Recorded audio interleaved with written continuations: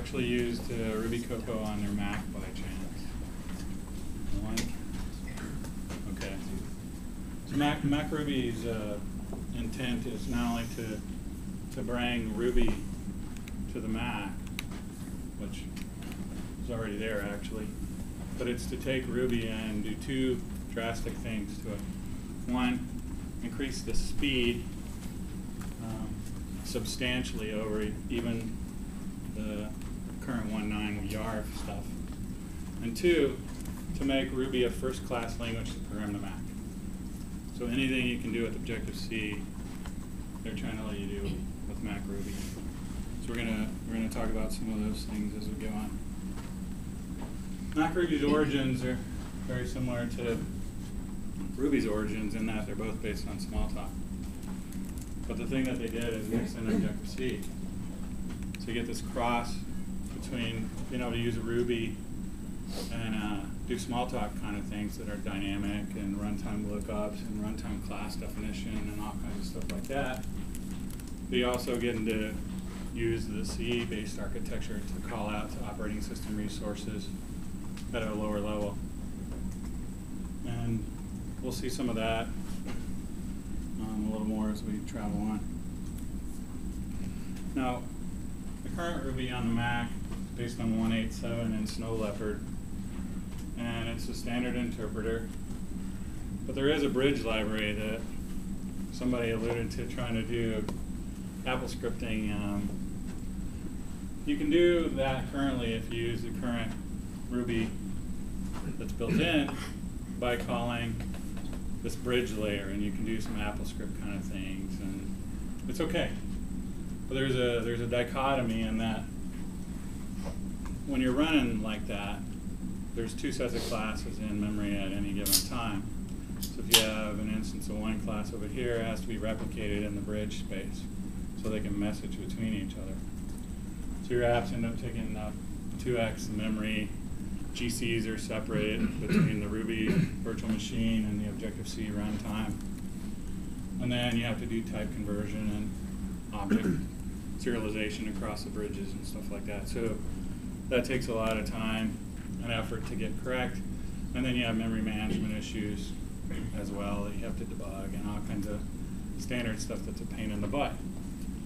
So this project that helped do that, Ruby Cocoa, has been going on about 6-7 years now, since OS 10 first really became stable with 10.2. And they've made great progress. They did all kinds of really good stuff, and Apple finally included it with Leopard. But then they also had to deal with some of the people trying to use it running into all kinds of these issues. Duplicate memory, having to manage two stacks, all kinds of stuff. And they said, there's got to be a better way. And that better way is the MacRuby stuff that we're going to talk about more. Now the reason that it could be a better way, and they just kind of blindly knew this, is because Ruby's implemented in C. So if you're doing all this stuff in C and you're managing your memory and all that, and you have this operating system who has a C-based language that gives it all its OO power, that just happens to be fully dynamic, like Ruby, seems like there's a nice conceptual, purity that they both bring to the table. So recognizing that, they said, well, why don't we just implement Ruby on top of the Objective-C runtime? So that instead of simulating a language on top of a language that's static, as in C, why don't we simulate that language on top of a dynamic language? Then we're having to do less stuff. The Ruby objects can be real Objective-C objects. So if we have a Ruby string, we implement it as an Objective-C string, we get some nice benefits out of that. So you get all the Ruby classes are implemented as Objective-C classes. And we'll see that when we look in some stuff in a minute, one of the demos. But basically, for every thing in your system that is Ruby, Ruby classes are Objective-C classes. Ruby methods are Objective-C methods.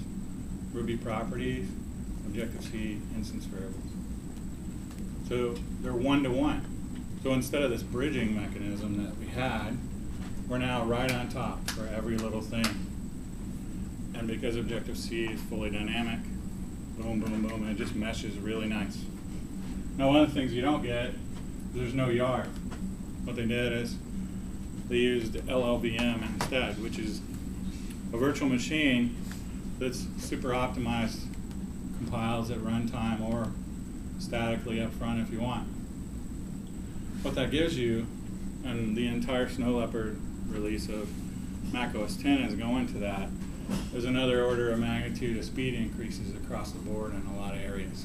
So your Ruby apps, just by switching over to MacRuby to run, you're going to get a massive speed up just from the runtime itself. That's even interpreting on the fly with the LLVM. It also gives you the option to do a thing called ahead of time compiles. So you can take your Ruby code, and depending on whether you dynamically load source files or not, that'll still happen at runtime. But for the rest of your code, it can compile it, optimize it, and compress it, do all the standard compilation tricks that C compilers do. And on OS 10 Snow Leopard, LLVM is the compiler that they're headed towards for the future. To give you an example, in Xcode with regular Objective-C, you got about a 3 to 5 times speed up just in compile time cycle when you're using Xcode over the old GCC 4.2 stuff.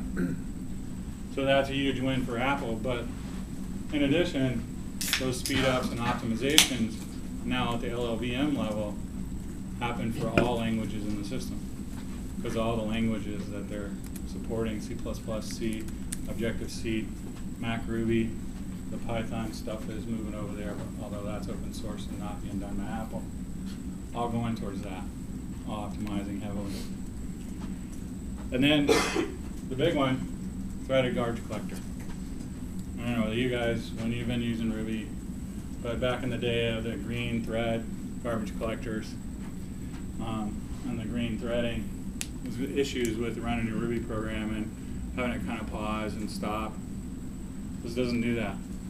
And it automatically takes advantage of the garbage collector that's built into Objective-C 2 so that it'll work across multiple processes as well. So for those of you who know anything about Snow Leopard, you may have heard Grand Central Dispatch and OpenCL, which lets you do massively parallel execution by using the APIs they provide, the operating system, threads, all that. When MacRuby, the benefit of that is that you can have your app spin off all these threads, and the operating system is going to handle balancing them all out for you. So basically, you can take a block of code, throw it out there as many times as you want. You may create 20,000 of them, and the operating system is going to deal with scheduling them, deal with their memory, local stack allocations, and all that kind of stuff. Execute it as a thread for you in its own queuing system, then you give you back the results. So just by using a simple API, you don't have to worry about all this thread management and all kinds of stuff anymore. And it's a huge deal when you got to do all the memory management for all that, all those contexts and stuff across multiple processors, especially if you do shared state, which in web apps I know isn't the big deal you're supposed to do, but sometimes you have to. And classically, you store in a database. There's some things in Grand Central Dispatch that let you have layers of storage that are in the application execution tier. And the talk's not about Grand Central Dispatch, but you can read more on the Apple website about that, and they have some really nice diagrams that go into that further. MacRuby also has planned all full support for every framework in the Mac. You want to use Address Book, you're just going to be able to load it. You want to use Grand Central Dispatch, you load it. You want to use Core Data, you load it. And it's just going to work. And you get a lot of that because it's built on the Objective-C runtime. There's no difference. The MacRuby is just implemented on top of the Objective-C runtime, so the execution space is the same in effect. And it does work great with Grand Central Dispatch, and we'll see a little demo that shows some of that. Any questions so far?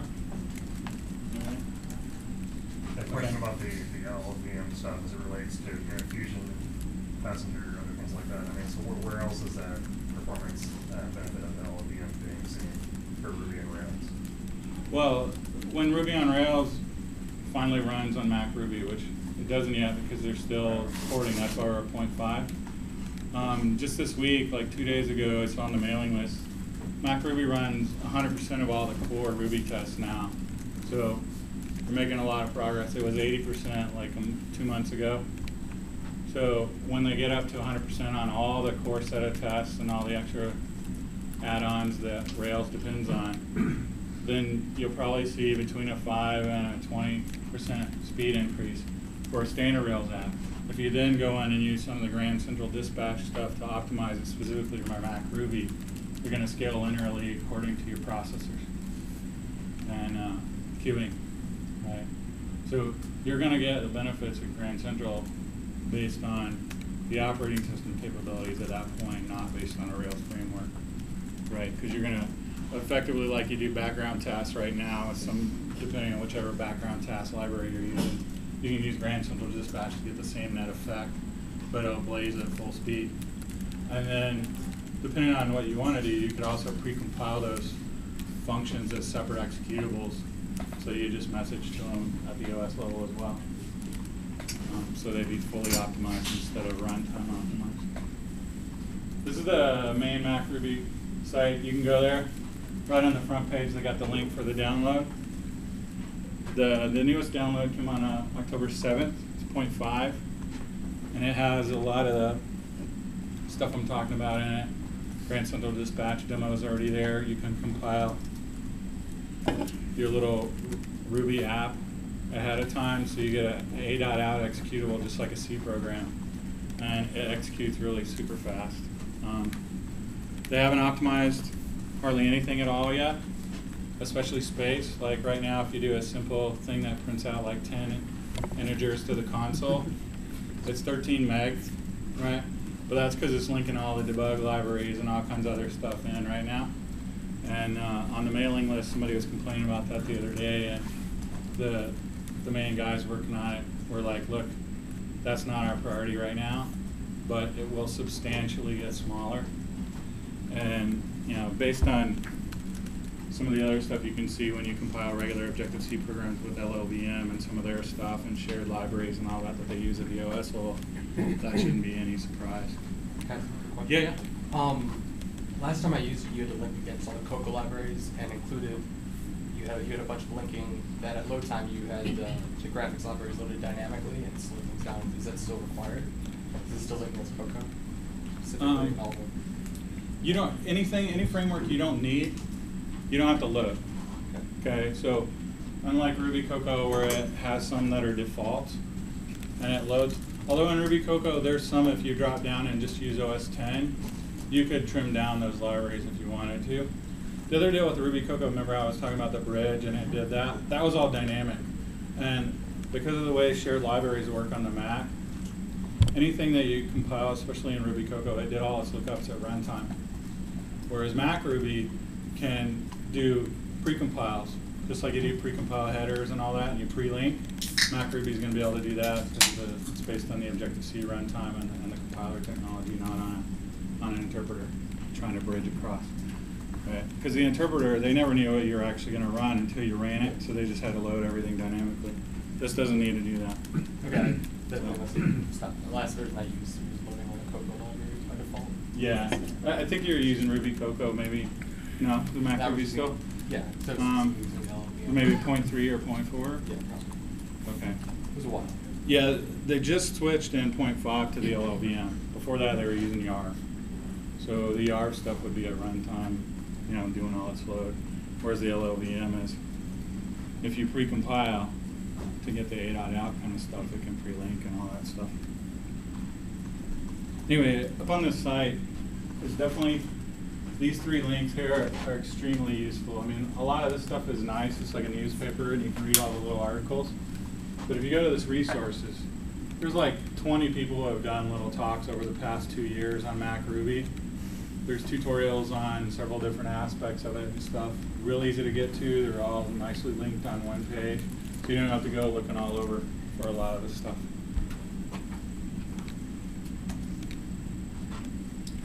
So gems. What about your gems? Everybody's wanting to use tons of gems. Well, in MacRuby, so that they don't blast over the standard Ruby, because you're still going to want to use that for some things like Rails right now. All the commands are preceded by Mac. MacRuby, MacIRB, right? MacRake, all the standard commands that you're used to on a Ruby install are prefaced by Mac. So you get Mac gems to do your gem loading. Still in the early phases, 0.5 obviously, so there's a lot of gems out there that don't work because they depend on things that are outside of core. And then when you do load a gem, they're loaded into this path. Now they're planning on changing that, cleaning it up a little bit, but this is where it goes right now.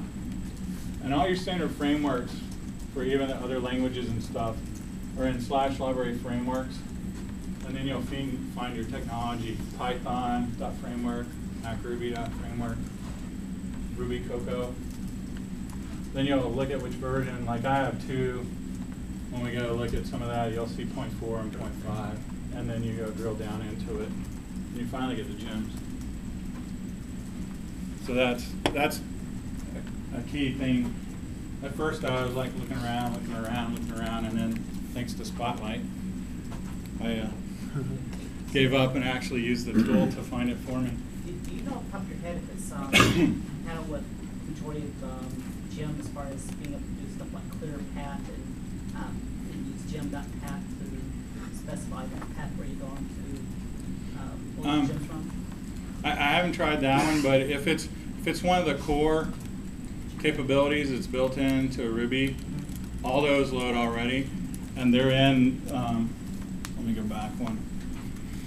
I think he's talking about gem command itself, right? Gem, yeah.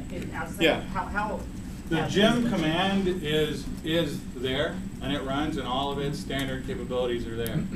Right, so if it's a gem option, all those things are there. And then all the core libraries that you require are also in a Ruby, site Ruby directory down in this same path. Okay. And actually the next one talks about that. The basic gem commands are there. If it's like another library that extends gems, then I don't know it. Yeah, I haven't tried those particular things. This is more of using gem namespace within a Ruby application itself, and not gem command itself. Yeah, I haven't tried that, so I don't know. I've been more interested in it from the Mac side, knowing that until it has Rails on the website, I'm not as interested until I know that already runs. But I have tried 1 or 2 gems and they worked, and all the core Ruby libraries are all there. And I'll bring those up. But they're all basically here, right? Gonna be in that same path, user lib, Ruby 190, and then again it has site Ruby and all that. Yeah. You can use the in subcommand of gem to see the paths that it's putting gems into. So you just type macgem in, and it will print that path out. Okay, cool. Cool. Like I said, that's a good one. I haven't tried that yet. I've been looking at it more from the Mac development side myself.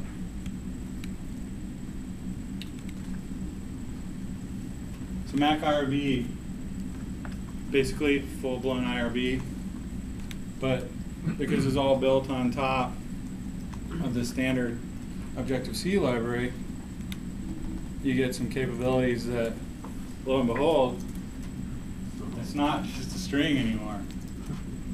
It's a next step mutable string, which is showing you basically that MacRuby's implemented on top of all the core Objective-C and Cocoa libraries.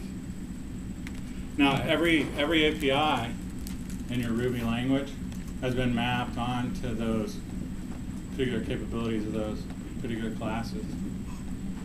And it works just like normal IRB. You sit there, type it in, you can see all your stuff.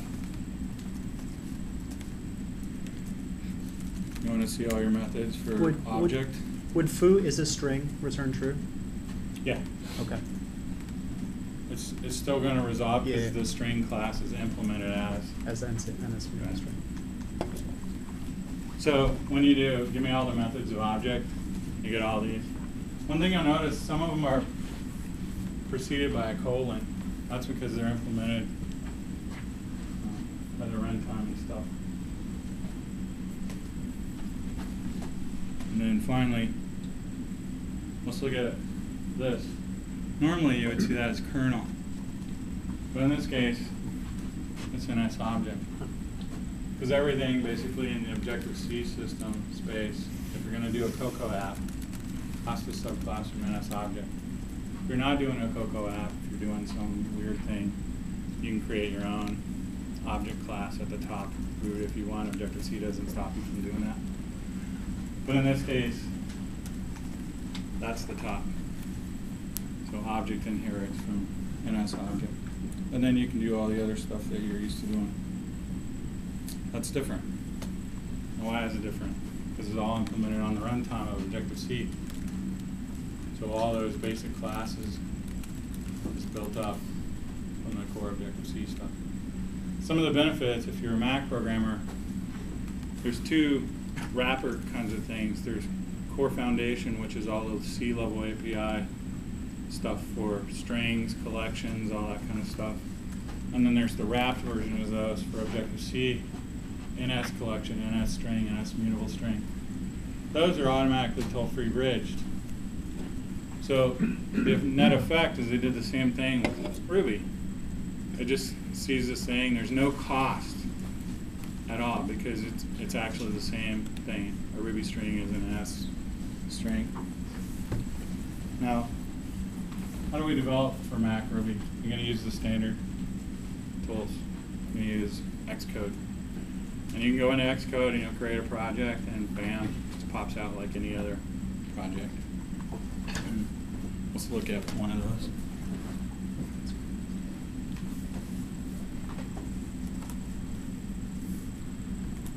So you just go to standard Xcode, go up into the user templates. After you install MacRuby, you have user templates up here. The other standard ones for Objective-C and all that are down here. And notice you can create frameworks and all kinds of stuff. But for MacRuby, there's 3 different kinds. You have a standard app.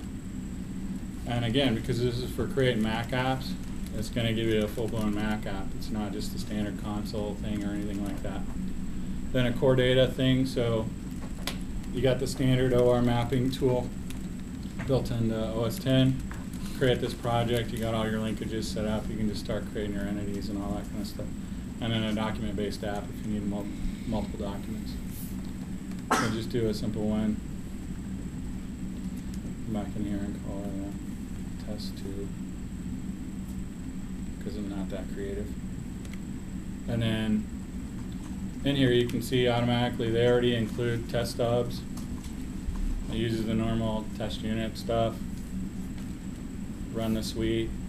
All it does is look for all the Ruby files just like you would normally do in your Rails stuff. There's no classes right now, we haven't created any. And then there's the main program, which is regular C. And the regular C code bootstraps into this function here, MacRuby main, and you just give it the name of your Ruby file, and boom, it'll run that one, right? In this case, it's using LLVM and the compiler to compile the code at runtime, almost like a jitter or a Java's hotspot, right? So it'll do it as you go. But like I said, they have some capability to compile on the command line, so you can create executable that's pre-compiled. And then you get your Ruby main here. And if you notice, back to the person who was asking about the frameworks, just tell it which framework you want to load. And there's a reason they do framework instead of require. They want to denote specifically that this is an OS X framework, so that you'll get a collision if you ever try and take this code to some other execution environment for Ruby. However, framework command actually does some stuff, and you can go look at it later on to go look for the right framework, and it'll deal with version kind of stuff like that. So basically, it does standard stuff for a Mac application. In this case, there's this class called NS Bundle. And NS bundles are basically, when you package an app on the Mac, it bundles everything up into this magic folder kind of structure. And then it'll load the files out of the bundle. In this case, he's getting a path name, and then he's going to go into that path, and for each one he's going to find all the guys who end in .rb, and then he's just going to require them into the program. So pull all your source in, and then start doing what? Well, in this case, you're not going to do anything right after you pull the source in, except call the application main, which is the main event loop for Cocoa. And in this case, if you run it in a Cocoa app, after it runs that and it runs the main, it'll go load this thing called a nib. In this case, the nib has just got a window in it, right? So the nib is actually where your interface is going to live. It stands for Next Interface Builder from way back in the day. So we loaded all our Ruby files in, and then we run the app, and it just loads the nib. Well, this nib is down here. And we'll come back to it in just a second.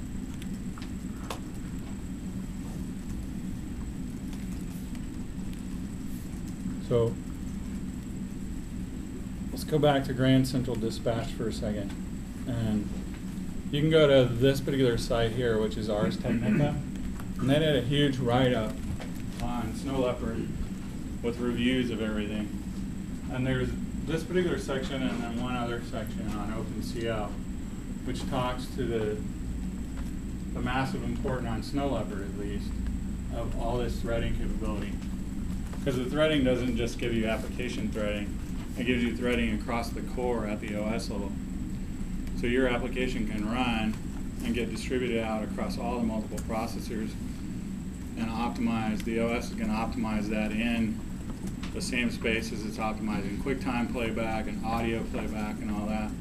And then if you do some nice tricks with Unix, you can up your niceness for your app so you can get more CPU or not. But you don't have to worry about that at the application level. You just create your little threads and toss them off, and there they go. Now, we're going to take our little demo app, and we're going to create a very simple dog class. Again, I'm not being super creative, but I want you to see the basic code is the same as standard Ruby. Now in this particular case, if we take that dog, then we can turn around and see that we can create the dog in our main down here, like I talked about a minute ago. And we're going to go up here right after framework and require pretty print. And build that, and it succeeded. And then we're going to run it. I'll look over here, and notice how quick it compiled and ran. A minute before I could bring the window up, it was there. So it took the dog class, it did all that. So that experience is what you're used to in your regular Rails terminal, right? Bam, you type it in, hit run, there it is. Right, it was just that fast for me. And I used all the same standard commands that we use in regular Rails and Ruby apps. Now it's not up in the window yet, but that's okay. We'll come back to that. So now we have this app, we created a dog, we pre-printed it, right? So we got something simple. And we talked about some of the Grand Central Dispatch. So we saw that nice code to create a dog and saw how simple that was. Well, let's go back to the Grand Central Dispatch and say, okay, if I was creating a crap load of dogs, excuse the French there, and I needed to do things with them because I've got maybe a couple million dogs that I have to handle because my website is Dog Handlers or Us or something like that. We're tracking tons of dogs and they're all being walked at the same time, right? Well, Grand Central Dispatch in Objective-C is fairly simple to use now in Snow Leopards because they added blocks to Objective-C. Well, we've always had blocks in Ruby, and now we can use them with the underlying OS multi-core capability by just creating a Grand Central Dispatch queue instance, giving it a name, and then we create our standard semaphore in that same space, create 3 semaphores, and then we're going to do this while true loop forever with these guys trying to get a haircut. it's a really simple example of almost like the dining philosopher's problem they may have studied in computer science in school. But tell the semaphore to wait until we get somebody who comes in and signals the semaphore, and they're going to alternate back and forth, right? That little chunk of code, and basically this pattern of creating a queue and then signaling the semaphores on that queue, and then your block of code is all you're going to do to take advantage of Grand Central Dispatch and the entire OS. So with the 3, are you saying give me 3 concurrent threads? They can In run this at the same case, time as you? there's 3 semaphores and they're concurrent, right? But you could pump this up to have as many semaphores as you want it, right? Maybe you need 2,000, right? And you have the cores to take that advantage of that. And 2, this example uses semaphores, but you can just spawn off any block of code and add it to one of these queues, and when the OS gets time to handle it, it will, and it'll execute it and run it. This one just is tagged back and forth. You're it, you're it, you're it. So it's a really simple example to create to show thread and relieve and all that. Yeah. What's releasing the semaphore? Basically, when the dispatch time is done here, right, and the customer is turned away, this next thing is going to trigger the semaphore and all that, and do the release until we get another signal here, right? So they're just going to, and this one doesn't have an exit condition. It just keeps running back and forth with people coming in to get their hair cut, back and forth, right? That's why I have the while true. Okay. So Right, it just runs forever in that case. So it's not set, it's going to keep dispatching a new thread. No, it just creates the 3 semaphores, and these guys spawn and wait on the semaphore. So I could get a whole bunch of guys waiting, right, on the 3 chairs. Because let me explain it better. The 3 semaphores are the 3 barbers doing the work. Yeah. I'm going to spawn up a crap load of customers until the barbers are done. So I might have 300 customers wait on 3 barbers, right? And in this case, it never ends. It doesn't quit making customers. Right? So, and again, in regular Ruby, you can go only so fast. Well, in this case, if you've got 16 CPUs or 8 or whatever it is that you have on your Mac, it'll take advantage of all of them and it'll go really fast.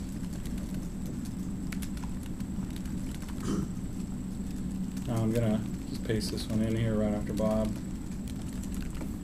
the dog. And there you go again. Now we've got like 36,000 of these guys, right? Just sitting there waiting for their haircuts. And every now and then you see somebody get turned away. Or I mean, who gets their haircut, who's not turned away, right? And it just keeps going and going and going. Now, with the same block of code, right, you can change that code so you throttle it. If there's 3 customers, you turn them away at the door, you don't even let them get in line. You can do any of that. The big point here is that Grand Central Dispatch capability of the operating system to automatically do all the thread management, all that stuff. You just give it a block of code, tell it to execute, it goes off. And it has other capabilities like semaphores and locking that you can control. But if you want something as simple as a block, you can just throw it at that as well. Just put it in the queue. Sorry, so your semaphore.wait is saying, give me one of your 3 semaphores. Yeah. Yeah. And the success is saying whether or not you got one. Yes. Mm-hmm. So, but the main thing to really focus on though is you create this queue, okay, and you're gonna work on this queue with the waiting chairs, right? And you're gonna dispatch to them this block of code. It could be anything in here in this do. I can put any kind of computation I want, and I can have 1 to 1,000,000 do, print next int, right? And it would thread them up across as many CPUs as I had and slam on them. I don't have to do anything else. I just put them in this queue and it does it. It's all at the OS level. And the blocks, because they're implemented on the Objective-C runtime, with Objective-C 2.0 having blocks, 2.1 actually, these turn into Objective-C blocks that in Grand Central Dispatch, when you read the papers, if you do, Objective-C blocks get added to Grand Central queues and the operating system just executes them. Okay? Is there any clash between using global? Say again? Any clash between Semaphore using global variables? No, the way Grand Central Dispatch works, and there's a white paper they have online. If you go to Apple Snow Leopard / and then you go to the Grand Central section of their deal, there's a white paper that explains it. But Grand Central will let you have layers of partitioned memory. So your executing block has memory, then you can put it up at another shared space, and then you can put it up at a third level of shared space that's entirely across the OS. And then there's still a messaging. Right. Yep. So interface builder, I'm going to show you that part now. And then I only have like a couple more minutes left. Speed issues.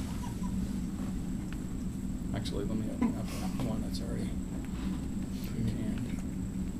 I'll save some time.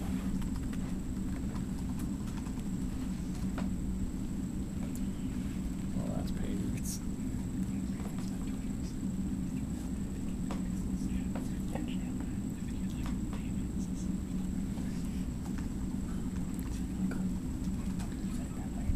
So, in this particular app, we've created something called a dot view.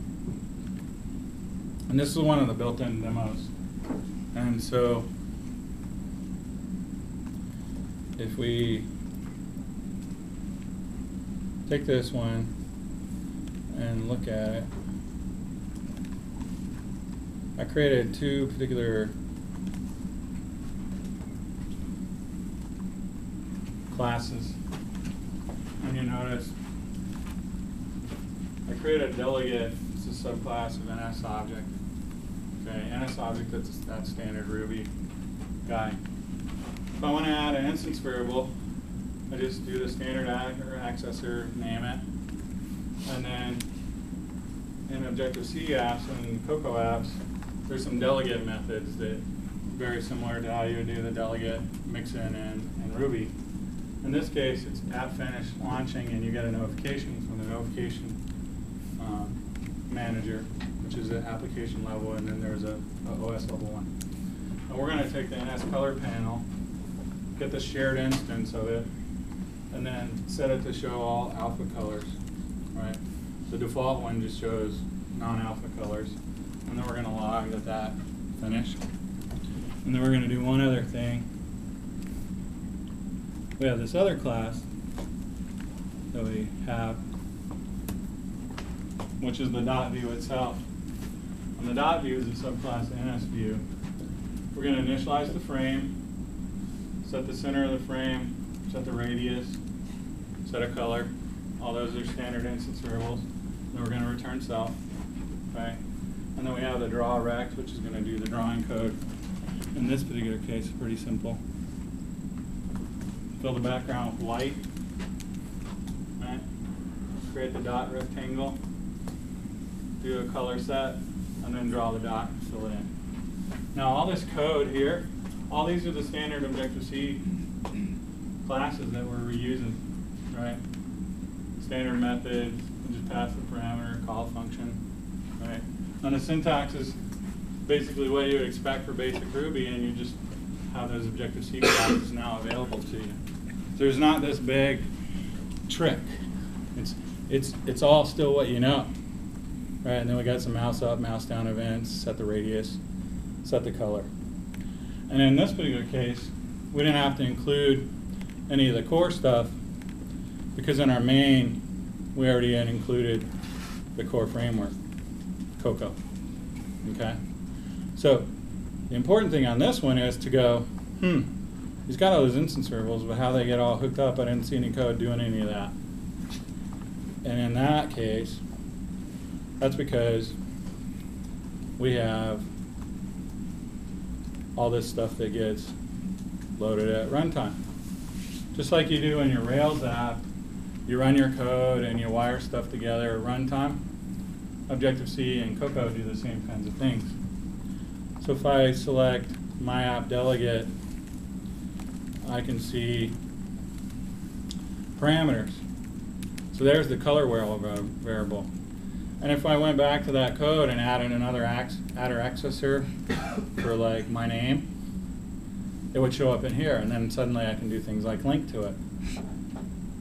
And in this case, all I need to do to link to it is drag like that, and I can set, in this case, who's the delegate of the color panel. So when I click on the color panel, it would send a message to its delegate potentially. Or when I drag from the delegate that we created for the app, I can already see that the color wheel is connected by the dot. Right. So I've wired up that particular connection space.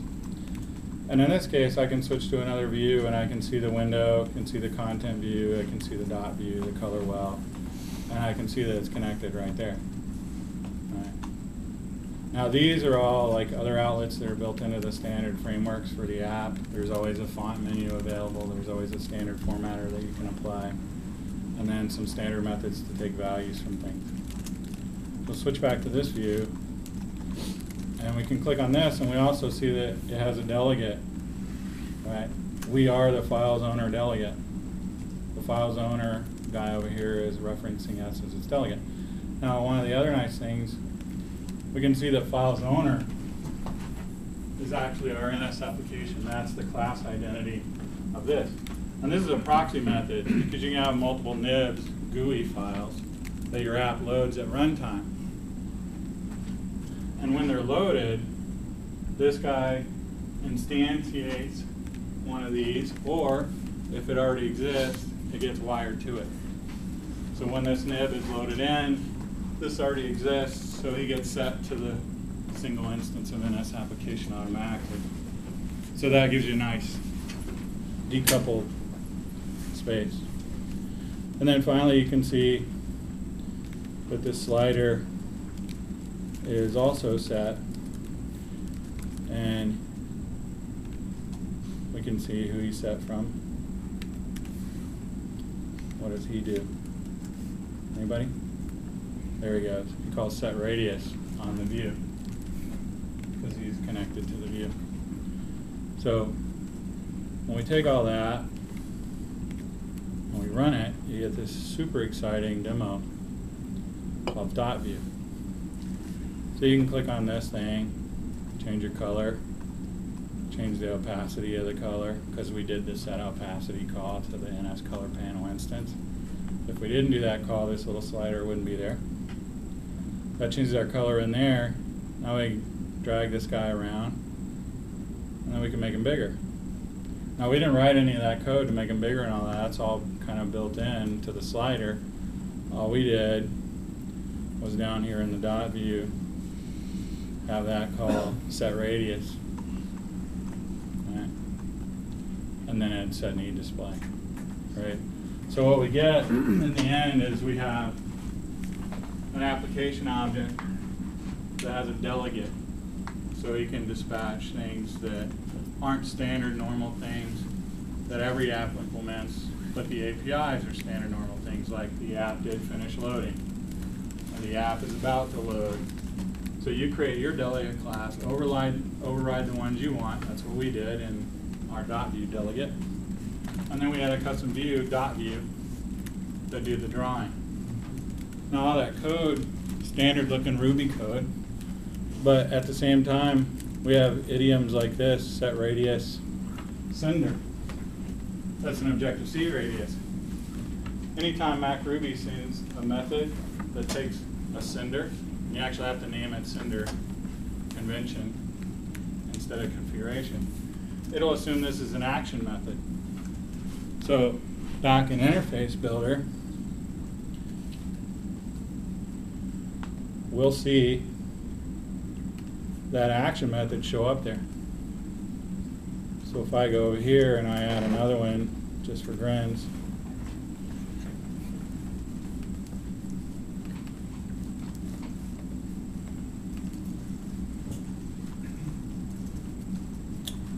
I save.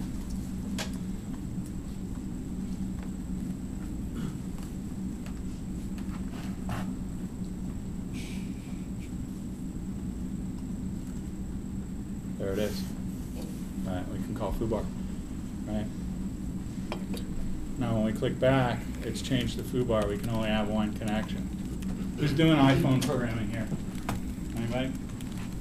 Okay. On the iPhone, it lets you have multiple connections to one target. So on the iPhone, if you click the button, it can actually cause messages to go out to multiple people. In regular Cocoa on the desktop, you can only go to one at a time. That's because you have more memory and you can partition your controllers much more effectively, so they don't assume to let you get away with as much generality. Yeah.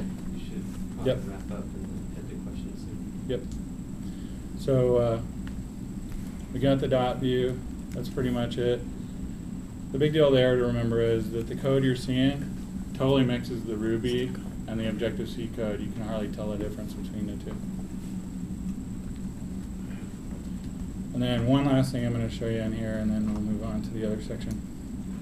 One of the nice things with all this is that because you're taking advantage of the standard capabilities of the operating system, we can do things like use some of the core image features and core graphics features. In this case, we're going to add a content filter, which is going to automatically apply a filter to anything that's drawn in the view. So our code's going to draw a circle like it always has. But when we run it, we're going to get this nice pixelated hexagonal looking view kind of stuff. They're all kind of built into the OS. There's ones to do color stuff, edge mapping, all kinds of stuff. And everything that's in OS X, core layers, core image, core video, you can get to through MacRuby and Interface Builder. Showing that basically it is what they talk about it being. So back to the regular slides and the wrap up, because there's only like 2 more. On the Mac, there's another tool that you might be familiar from Unix, CentOS, dtrace. On the Mac, it's called Instruments. Just like Ruby on the Mac added the dtrace entry points, MacRuby has all those too. So you can look at how many cores you're using, how many threads. Now that you have Grand Central Dispatch, you can see all that stuff in Instruments. So as you spawn all those blocks of code, you can watch them in Instruments in real time. You watch your memory use and all that. It's another thing, they created the DSL. A lot of people are excited about this, but not me. The DSL is nice for writing GUIs in terms of people who love to see all the code. But I get so much bang for the buck out of drawing my interfaces and loading them at runtime because I just draw them, connect them up, and just go. I wasn't really excited about this. It's really cool. I'm not going to show you because there's a link right off that main website to one of the tutorials that shows it. It is kind of cool as far as being a DSL. And they show you how you take if you wrote all the MacRuby code in regular Objective-C to do what I just did in Interface Builder, just by dragging and dropping, it's like a page worth of code. They shrink it down to like 8 lines. That's really cool. But I just drew it all and connected it, and the Interface Builder is all the live instances that get instantiated at runtime anyway. So I'll let you love code. And here's the example. This is the simplest one. Require hot cocoa, create the app, include hot cocoa. Here's your app name, a do block, local variable. Set your delegate to self, set your window frame and your title. Here's your code, here's your layout. And then when you get a close message, close. That's the DSL. It's real straightforward. You can do a lot of cool stuff with that. I'm an IB guy kind of myself. So that's the end of those. There's a lot more. One of the big things I didn't talk about yet, which is the thing I'm most excited about. Because you can compile your MacRuby stuff down to standard executables, that means there's extremely strong possibility, and Apple hasn't said no yet or yes, but they haven't stopped anybody else who's doing it like some of the other people compiling other languages to static code. But your MacRuby programs can compile to static code now, which means you can load them on the iPhone. Right? Now, the language and the compiler are still just 0.5. But when asked about it, the guys on the mailing list and stuff who were working at Apple and doing this didn't deny it, but they didn't affirm it either. But because there's other apps that are shipping now that have done the same thing with other languages, there's no reason not to believe that you won't be able to do that soon with this. So instead of seeing all the Cocoa stuff specific to a regular normal Mac app, you'll be using IB to draw your iPhone app and doing all your iPhone code. So that's the big one for me. Any other questions? Okay, thanks.